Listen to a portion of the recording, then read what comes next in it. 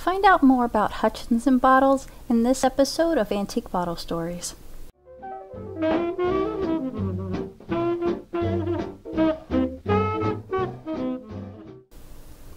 Here's a Hutch bottle I found last year. I got this bottle because my mom's side of the family is from Reading, Pennsylvania, and I wanted a bottle specifically from there. This particular bottle has Muhlenberg Street on it, which is named after a specific family in my mom's family tree. There are some pretty cool people in the Muhlenberg family. One of them is this cool guy named Major General John Peter Gabriel Muhlenberg. I'm not going to spend a lot of time on Muhlenberg, just a few highlights. Towards the end of 1775, George Washington personally asked Muhlenberg to raise up and be colonel of the 8th Virginia Regiment of the Continental Army. He agreed. After spending about 2 years defending the coast of Georgia and South Carolina, the 8th Regiment was sent north to join Washington's main army. And he's got a couple cool monuments in his honor in Washington, D.C. And in addition to his military career, Muhlenberg was also a Lutheran minister. So I just thought this was cool for having a bottle with Reading, Pennsylvania and Muhlenberg on it.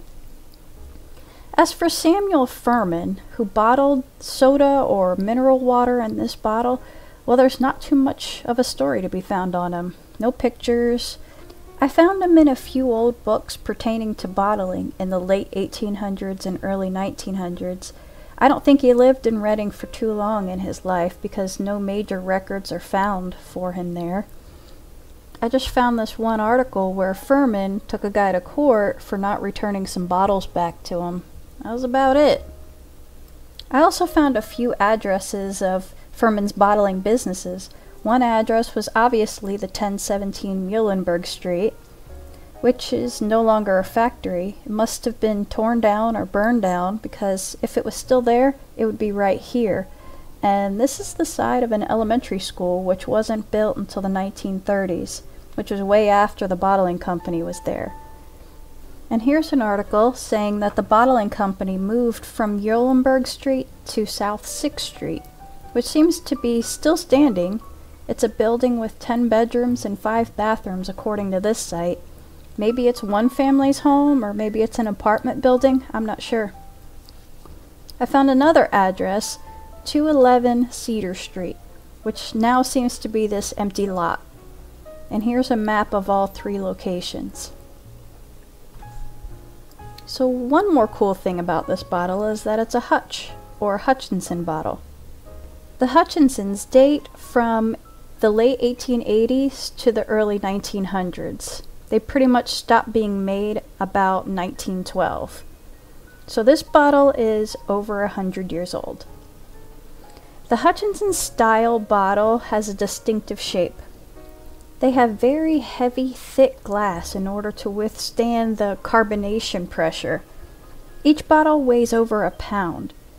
Here are a few Hutches from my collection. Notice that they're different sizes.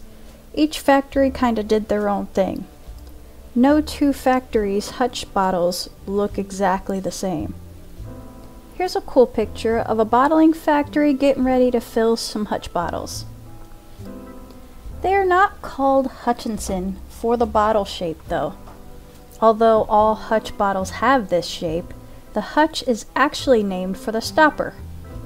The Hutchinson stopper was patented in April 1879 by Charles Hutchinson and quickly made it obsolete to use a cork to close your soda bottle.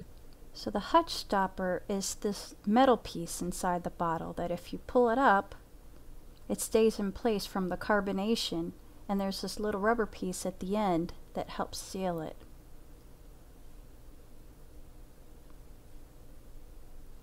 And if you push the metal piece down, it opens the bottle so you can drink it. And it's bent in such a way that when you do push it down, it doesn't fall to the bottom of the bottle. This stopper's main drawback was that it was internal, leading to an eventual cleanliness issue concerning the reuse and cleaning of the bottles, Bottlers did not always replace the stopper when they cleaned and reused them, and hygiene complaints began. About that same time, the crown cap was racing to be the next big thing. And by 1912, the Hutch's time was pretty much over. Well, that's all for this episode. Hope you enjoyed it. Thanks for watching.